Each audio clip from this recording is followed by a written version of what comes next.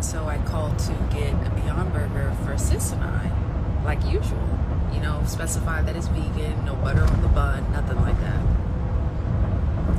So we get the burgers, and I'm getting out the shower. Sis and I, we were sharing a room since we were just there for a night.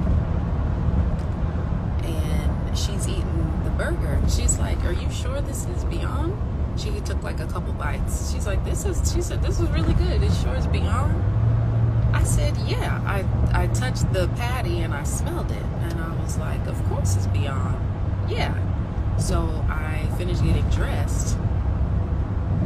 So I take a bite, and the juice dripping from the burger is not like a Beyond Burger. I just knew it was not a fake burger. The one bite I took, and I just knew. I said, "This doesn't feel right." I immediately called downstairs. I said, "These are vegan burgers, right?"